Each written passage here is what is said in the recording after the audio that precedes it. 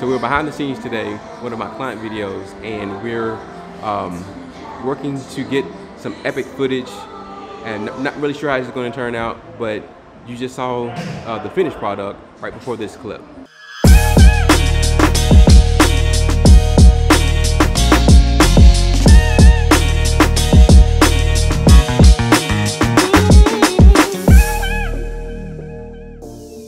Recently we did a video shoot for Misawa Hibachi and Sushi Bar during a time where the indoor dining was closed due to this pandemic.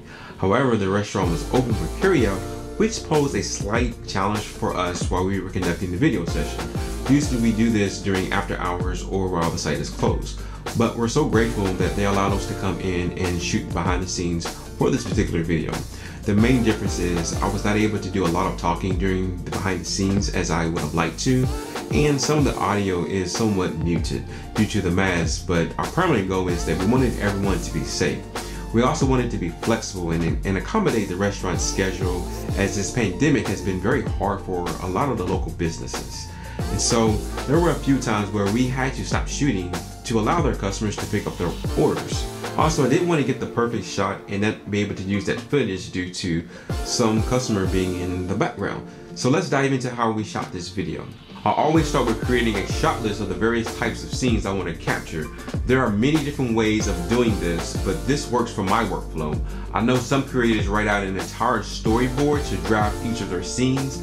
I may do a separate video on how to draft out a shot list or to create the videos that I do. If this is something that you would like to see, please leave a comment down below. For this video, we wanted to really focus on and highlight the overall experience of the restaurant and focusing on the main subject, which was the food. The main lens I used throughout the video was the Sony 24mm G Master.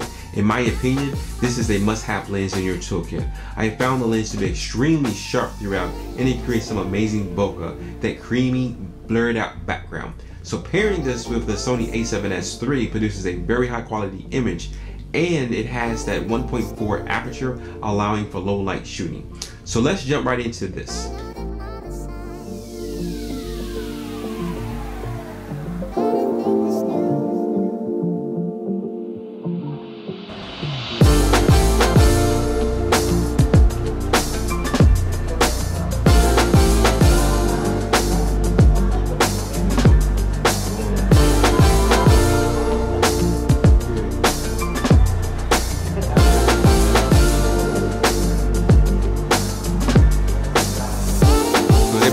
And now in the second shot, we're going to get a detail of the sushi and pull back, and it's going to transition to the waitress, the same food, pulling back as well.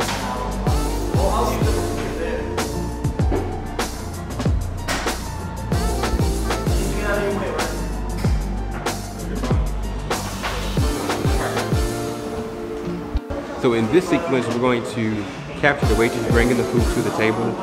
The focus is going to be the food, and then we're going to make that transition to where the food is actually on the table and revealing the table.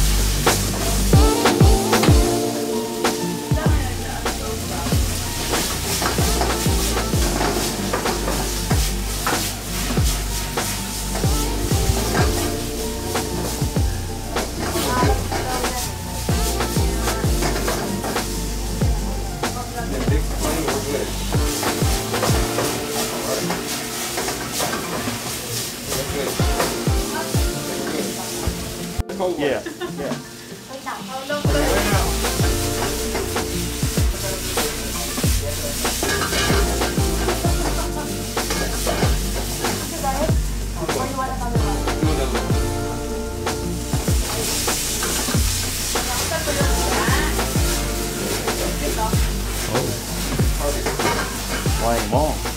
Take it perfect. Thank you so much for watching. I really hope you enjoyed this content. And if you'd like to see more videos like this, please leave a comment down below. Also, consider hitting the subscribe button as well as the like icon. That'll be greatly appreciated. And here's the scene one more time from the beginning. And like always, you guys be fun, be safe, be creative. Peace.